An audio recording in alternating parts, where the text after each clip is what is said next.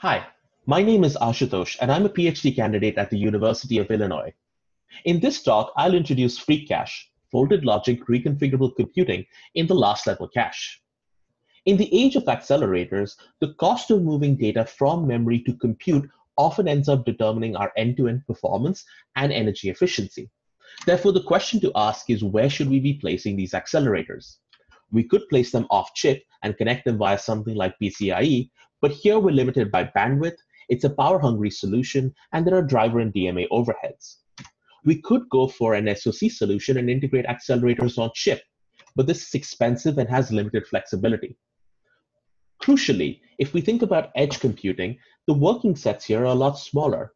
Therefore, the cost of moving data from host to device and back can have a lot of overheads. So, something like near-memory accelerators seems like a very attractive option.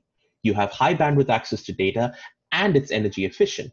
But there have always been architectural and design challenges, ranging from program transparency to some of them requiring custom instructions, which has a lot of verification and validation overheads. Traditionally, there have been technology and process limitations, and even redesigning a subarray or sense amplifier still requires time and money. On the other hand, reconfigurable computing provides us with customization and energy efficiency.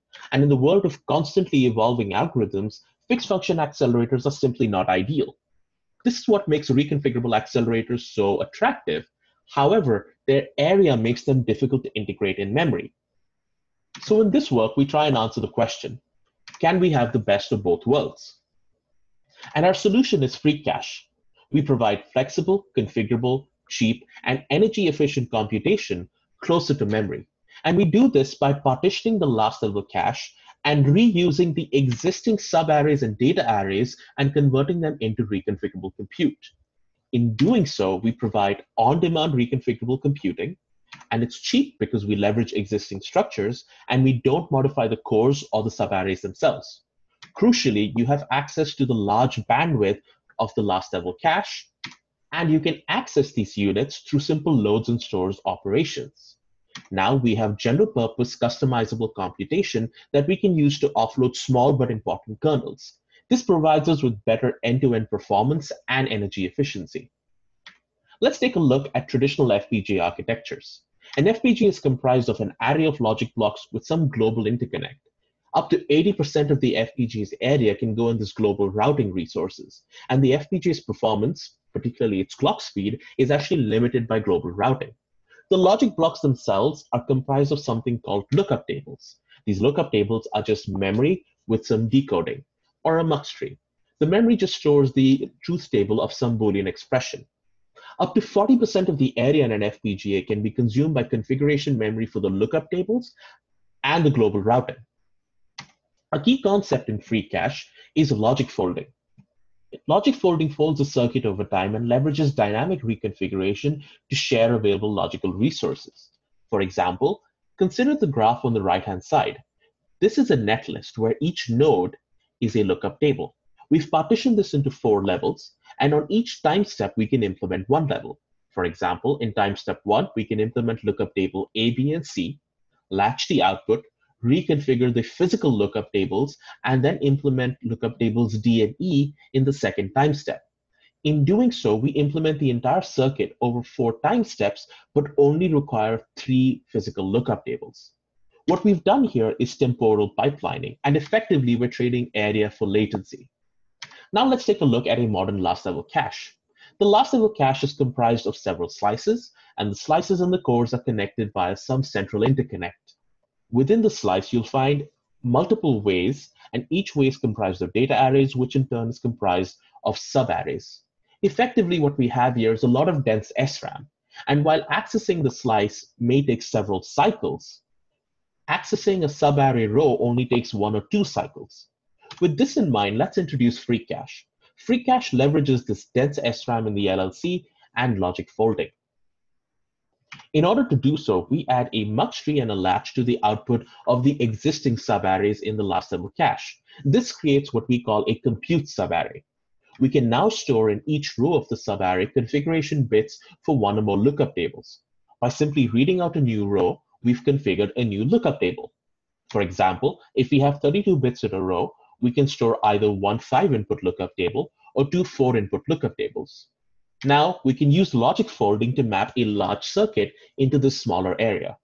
Obviously, one or two lookup tables are probably not enough, and therefore we group multiple compute subarrays with some arithmetic units and limited routing into what we call a microcompute cluster. Since we can read every row from the subarray every 1 or 2 cycles, we can reconfigure and create a new lookup table every 1 or 2 cycles. And in doing so, each microcompute cluster can provide 4 to 8 lookup tables per cycle at cache clock speeds. Crucially, we reuse the existing buses in the LLC and the existing subarrays. All of the new logic is placed outside the subarrays, and this minimizes our impact to the LLC performance and also doesn't require redesigning the subarrays. Once we have a microcompute cluster, we can map an accelerator to each microcompute cluster. In this work, all accelerator tiles are identical, and they're implemented as a sequence of logic fold steps. A compute cluster control unit sitting inside the cache control box is responsible for driving the sequence of steps. Note that since the microcompute clusters in a way share a bus, including the address bus and data buses, they must operate in lockstep.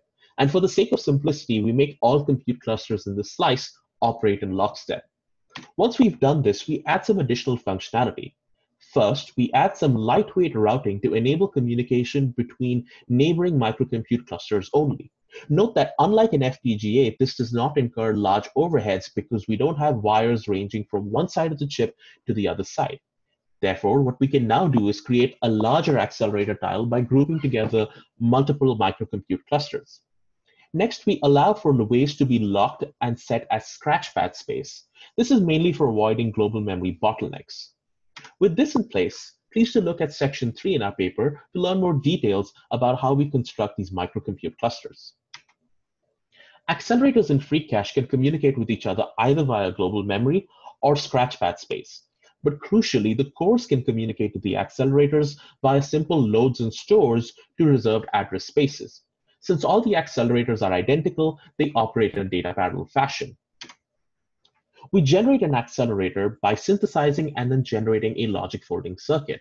In order to see how we get the logic folding schedule, please look at section 4 of our paper. The key point to take away here is that logic folding determines the performance. The minimum number of folds we're going to need is determined by the total number of lookup tables in the circuit and the number of lookup tables available per cycle. Therefore, using a larger microcompute cluster would incur a lower overhead of logic folding, but it also limits the number of concurrent accelerators you can have inside a single slice. Note that by design, we've tried to make sure that we can maintain the cache clock. By not including FPGA-style routing, we actually are able to maintain the original cache clock frequency.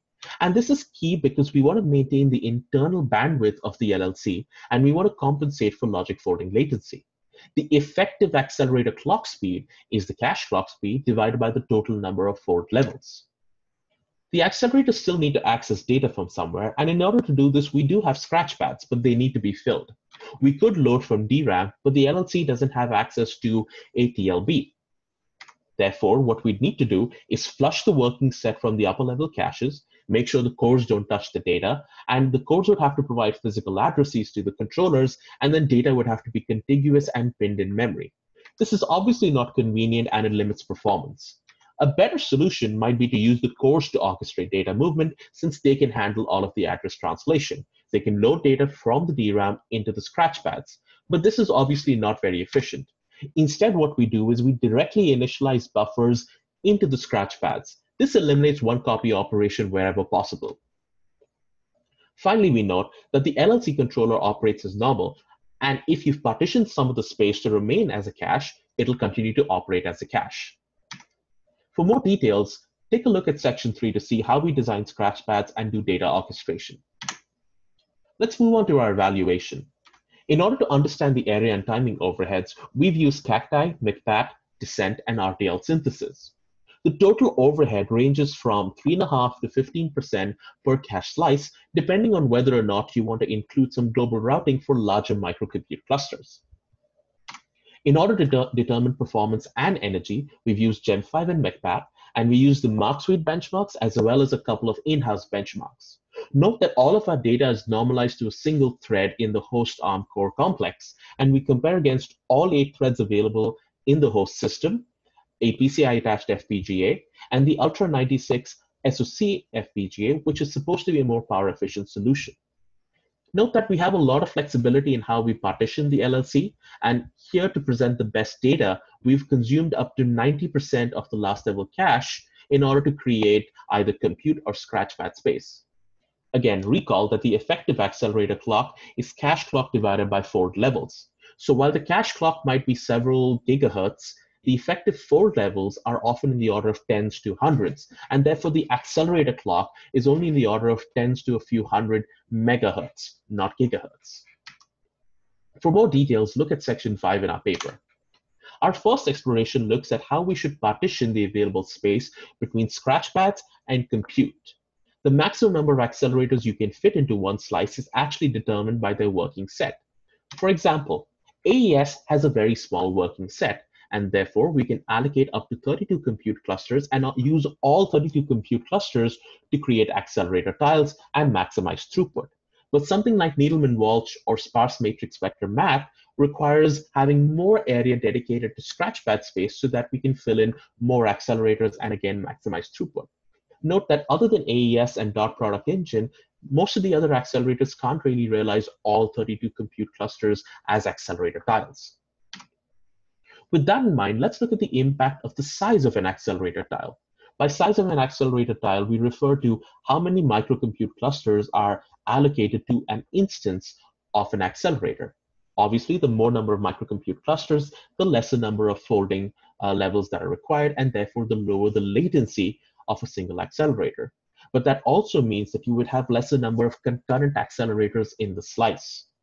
Note here that because of our conservative modeling, tile size 16 runs at a lower clock. What we can see here is something like AES prefers having a smaller tile size so it can maximize the number of concurrent accelerators, whereas something like a fully connected layer GEM would prefer a balance between tile size so that you can have minimal overheads from logic folding, but still have enough concurrency. Another key factor here is the amount of contention for scratchpad bandwidth. Now let's take a look at the end-to-end speedup. Using all 8 available slices, FreeCache can significantly outperform the host system. On an average, we're 8 times faster than a single thread and 3 times faster than the multi-threaded setup.